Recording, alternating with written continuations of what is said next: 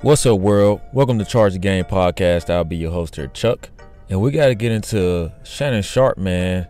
As you guys know, he runs a phenomenal platform podcast, multiple things under his podcast, Nightcap, Club Shay Shay, all the above, right?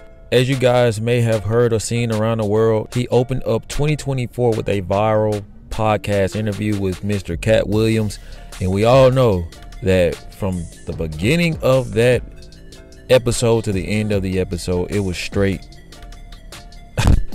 strays. I mean, dynamite, fireworks. Cat Williams did an outstanding job of just calling out a lot of things that, happen in the industry, and it has been a pretty much domino effect. So now you got all these other comedians, right? And I like the genius side of it because it's really very strategic on Shannon Sharpe's behalf, because what he is running, to me, in my opinion, is sort of like a Ponzi scheme where he is literally the product, right?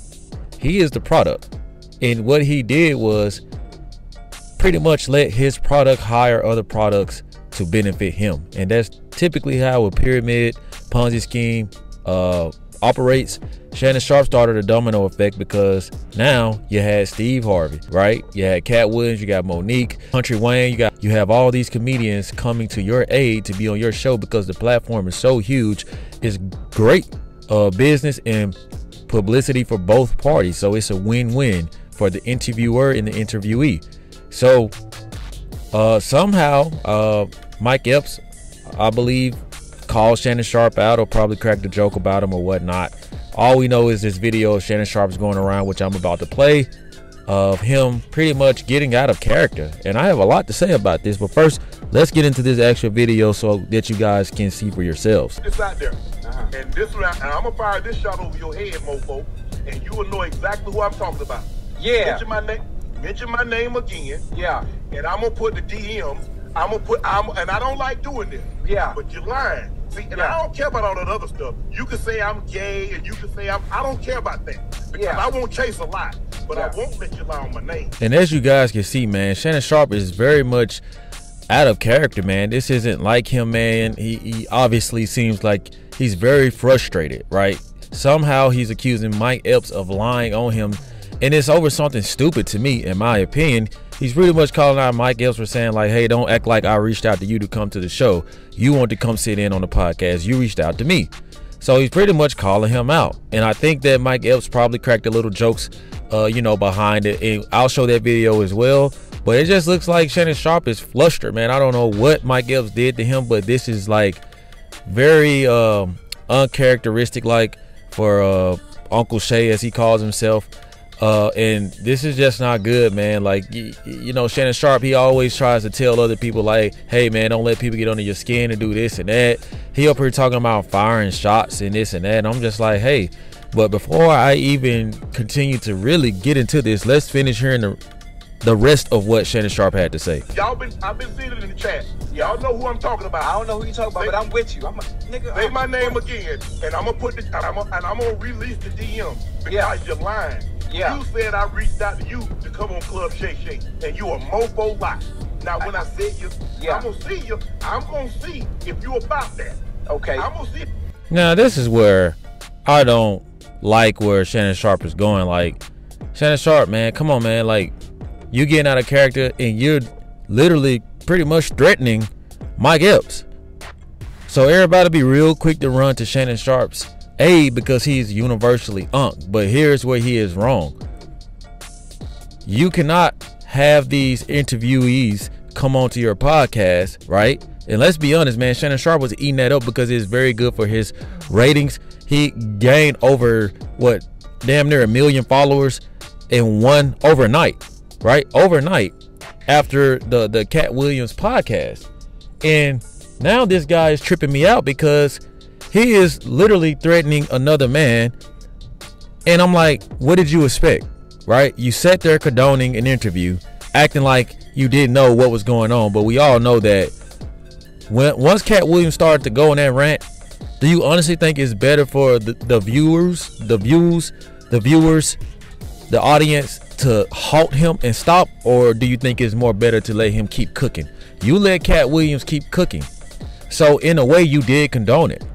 And as soon as I saw that, I said, okay, like, I understand that Shannon Sharpe likes to keep a clean name. He tries to keep a clean name and try to say like, hey, like, it's all business. I don't want to be pretty much tied to or in the middle of anything. But you put yourself in the middle when you did that. So you have to be ready for, you know, comedians to kind of crack on you a little bit or whatever. Honestly, I don't know what all was said, but I don't understand why Mike Epps is being snapped on by Shannon Sharpe just because he said you DM'd me. Like, that's not okay. You could clear that up, but I don't think that you have to go on a rant like that. Maybe it's because he's going on tour doing it, and if a man doesn't play about his reputation like Shannon Sharpe, and Mike Epps is going on tour and from city to city, state to state, cracking a joke, and word is getting back to Shannon Sharpe, then he has to protect himself and his brand. But I don't think this is the way. So let's get into Mike Epps and see what Mike Epps had to say about, you know, Shannon Sharpe firing off on him like that. So many people talk crazy about you. They was on Saturday Night Live talking about you, imitating you, but now you want to fight me? Now, I'm not going to lie. I did DM you to get on the show. But I DM'd you to get on the show because you brought my name up when you was sitting there with Cat. And you was trying to get him to talk crazy about me, but he didn't. Okay? Now, second of all, talking about pulling up on me. You're going to be an all-star. I'm going to be a all-star in my hometown. And I'm going to see you. All right? I'm going to see you, brother. And I'm just letting you know, I don't be doing no fighting lately. I don't do no fighting. So, you know, there's only one other option. If you don't fight, you do blank, blank, blank, blank, blank, blank. And Ocho, you shut up and go get some eyebrows. You looking like a whole milk dud sitting there agitating. We watched the white boy kick your ass on TV. So you shut up. And Shay, you did look like Medea sitting there. You was looking zesty. I'm not saying you gay, but you was looking zesty. You look like Big Frida sitting there. You need to take them tight shirts off with the muscles. And that's it. And as you guys can see there, man, I have to side with Mike Epps on this because I feel like it's all uncalled for. I mean, comedians are never really serious unless they're beefing with each other. You rarely see a comedian beefing with an ex-football player, a Hall of Famer, and a sports analyst. Like, you know, and I want you guys to pay attention to a lot of things that Mike Epps highlighted in this, and Shannon Sharpe did as well. Now, you guys saw he was like, Mike Epps was like, I don't really know what type of grown-ass man calls himself Shay Shay, right? And he kept saying, you look zesty, right? And then Shannon Sharpe was like, you could call me gay, you could say this and that. And I'm gonna be honest with you guys, right? I have heard from a lot of athletes, people in Hollywood, that Shannon Sharpe is indeed, that this is all for entertainment. I could be wrong. I'm not saying that this is the truth, but I have heard that he is dating his stylist. In fact, I have proof that he is, and this is just the truth. And I know that a lot of people don't like to hear this because it's all about like, no, like whatever, like you just talking. No, I'm not. No, I'm not. And I think that a lot of people tiptoe around the truth, man. And the truth is that Shannon Sharpe does indeed possibly, I gotta say possibly, because, you know, don't want to get, you know, in no defamation situation or whatnot, possibly, quote unquote, possibly is dating his stylist. And I'm here to tell you guys that I'm 99% sure that this just may, in quotes, may be the truth. And I think that's the reason that Shannon Sharpe is as mad as he is, because a lot of people, how can I say this, guys? A lot of people sell out to buy in. You want this lifestyle? You want to be on TV? You want your own podcast? Everything that Cat Williams was saying was literally addressing Shannon Sharpe. If you guys go back and watch that interview, you will see a lot of uncomfortable moments for Shannon Sharpe when Cat Williams was just being brutally honest. Because a lot of that, in my opinion, quote, in my opinion, if I say quote, read between the lines, quote, in my opinion, I think that Shannon Sharpe was just uncomfortable. You know what I'm saying? Like, this guy was literally telling his truth. But anyway, I won't dive into that. That's another video, man. I try to stay away from that. But I'm gonna tell you guys this, man. Mike Epps is not in the wrong. Shannon Sharpe is very much in the wrong, and I get why he's trying to protect himself. But like Cat Williams was doing on that interview, he was talking about specific people. Notice Mike Epps said, "Hey, you tried to get Cat Williams to go against me, but Cat Williams did it." Let me tell you something. Cat Williams is a very, very smart man, just like Kanye West is. Like, all the people that y'all be thinking crazy be the ones that really be having sense. It's just so much that they see in that black witchcraft Hollywood stuff, to where they refuse to buy in. So guess what the media is going to do? They're going to paint these people, ruin them. And you guys don't ever pay attention to that. Like, but I do. I really do. And I just think that Shannon Sharpe threatening him, and now you got Mike Epps pretty much threatening him back. Like, okay, you're going to try, but you're going to be in my hometown, All-Star Weekend, and I'm going to be comfortable. This is my neighborhood. So Shannon Sharpe, it would behoove you to really just squash this stuff, man. Like, you guys are both men, right?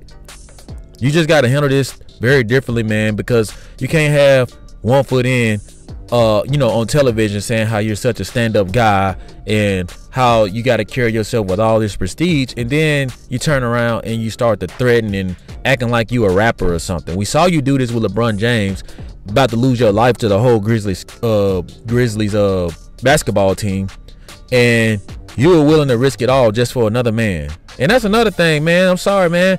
You guys can say what y'all want on my channel. I think that Shannon Sharpe is very suspect. I think, and I know. Okay, it is what it is. If you don't like it, you don't have to subscribe or follow me.